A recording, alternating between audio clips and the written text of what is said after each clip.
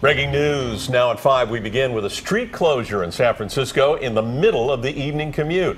This video just in from the Citizen app, and it shows police checking reports of a suspicious package.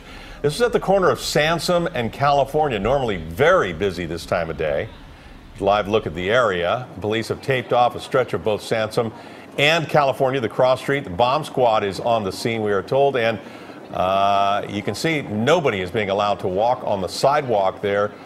Crime tape has gone up, and you can imagine Sansome coming into town is a mess right now because it's been closed off. You can't get through that part of the downtown. Once again, another big traffic jam. At commute time, we'll continue to monitor the situation here.